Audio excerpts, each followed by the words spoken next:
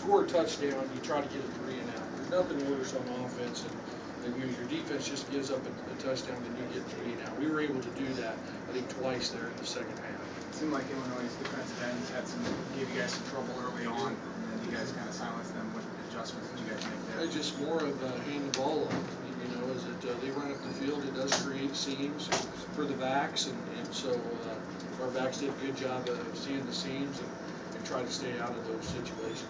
What did it mean to become bowl eligible necessarily in the season? Not a lot. I mean, it really does. Our goal is to do something a lot more to get to bowl eligible. We've been to 5 bowls in a row now, and you know, our thing is we get to November, we want to have an opportunity to go to Indianapolis, and right now we're in that position. We were able to win enough games in October, and so you know, you got to take them one at a time and see where this thing goes. But I'm awfully pleased that our kids have done what they needed to do, because a lot of teams play games in November and they don't matter, and so it's always fun when it is. And we'll worry about the bowl thing later. We're going to see how far we can go here these next few weeks. Tracy, how much of a factor was the wind, passing and punting and all that? It was big. It was, you know, it was almost at a diagonal across the field, and so it hurt the passes towards the sidelines, and I know it made the ball knuckleball a little bit, and so we dropped a few of those. But that's all excuses. We got to catch the ball. You know, good receivers catch bad balls too. You know, and so we got to do a better job catching the ball. But the wind was definitely a factor when it came to throwing and kicking. Did you worry in the third quarter that they were maybe hanging around a little bit more than you'd like? You know, it's just kind of how on the road goes. You know, I mean, I'd like to get over early, but you know, we tried that last week and it didn't work too well. You know, as we got up 21-3 early and messed around. I just told him in the second half I'd like for him to get out to a fast start, and you know, that's why the big drive was. You know, I told him, hey, we're going to take the win in the third quarter and try to get up by some scores and try to get ahead, and we were able to do that.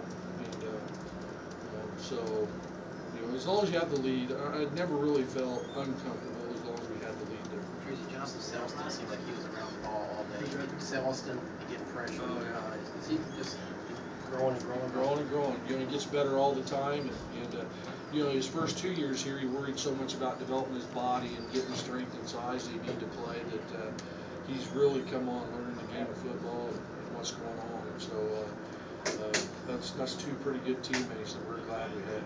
See somebody that you want to see in blitz situations too. Seems coming along. You know, we got quite a few of them, but yeah, he's done a nice job reading the man zone on the blitz and getting to the open gap, and I thought we got some pressure off the edge a time or two, but that's, you know, you look at our guys and Juju and all those guys, and, you know, we played the first half without Jack, which I thought they did a really good job. I was worried about that against the run, and so that linebacker core continues to get better, and you know, we're going to need him down the end for sure. What are your thoughts on the Duke McGee's targeting? You know, again, you know, I know what the rule is, and we work on it. When those guys are going down that low, it's hard. You know, it's hard to avoid that, but it's a rule, and we'll go to work. We'll go to work, and I hate to tell them to go down the legs all the time, and they're going to be putting their heads down with the tackle, and we got to stay below the shoulders. You know, but I like the way our kids, how aggressive they are. Can I follow up? Some Atlanta fans were complaining on social media about your team celebrating after that. Did they know that Malik Turner was injured? No, they did. And any big hit gets everybody excited at first. You know what I'm saying? So that was fun.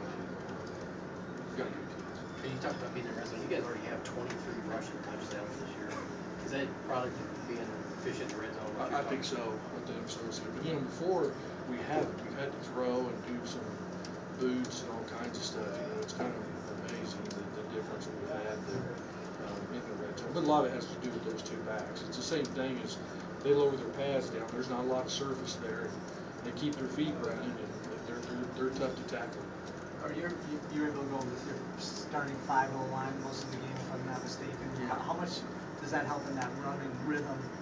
Well, it helps, and you know, we worked on them moving around a little bit, and the run games, all of those guys getting off the ball at the same time and working to their right identity. But at the same time, we need Jonah back. He's a good player, and I think we're getting close to getting him back, and that makes us better because we built some depth. Donnell and all those guys having to step in there and play, so we built a little bit of depth in the offensive line, and we just got to get our consistency there. We can be a lot more consistent. The 3 and outs are the ones that drive me crazy.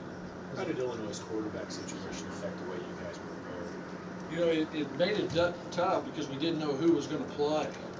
So, and we've played against West before. He can throw the rock. I mean, he's a good quarterback.